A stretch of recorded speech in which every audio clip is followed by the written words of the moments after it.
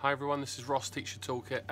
Last night I attended the UK Blog Awards and Teacher Toolkit was voted, nominated, won the highly recommended education blog in the company category.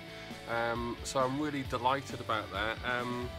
It kind of is a sign of the times that Teacher Toolkit, for me personally, has moved a bit more beyond just me, and it's moved towards a company. I mean, it is a registered business, and I've got a few people working with me now, so I hope in 2017, kind of 18, that you start to see a lot more content, a lot more resources that are more meaningful to you, and I hope that I can see the blog going to a kind of whole new level in terms of output and content and helping teachers across the world.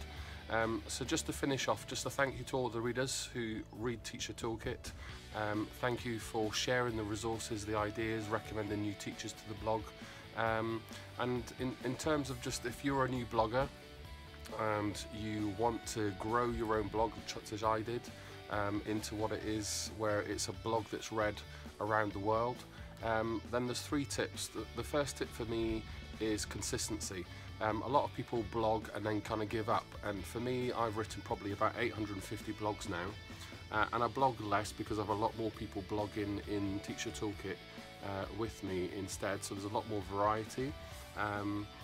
So consistency is key. It's very difficult to keep the blogging up when you're a full-time teacher, so I aim for about 2 or 3 blogs a week, which is a lot, but in the beginning it's probably just once a week, so consistency would be my number 1 tip.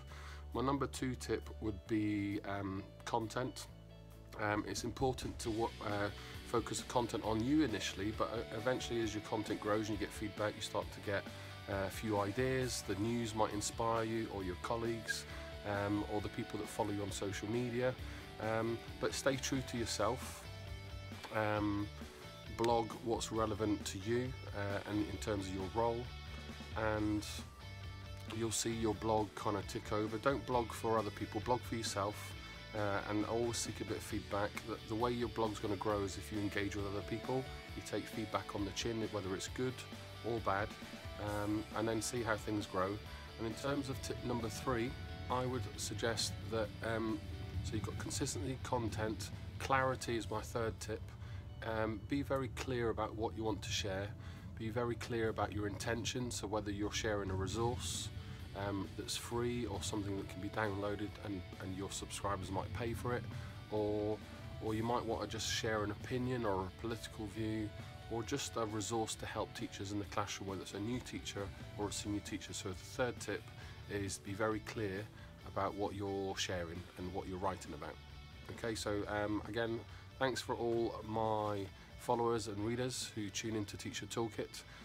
Highly commended by the UK Blog Awards 2017, so really chuffed, and hope to share more content soon. So thanks again, and thanks for watching.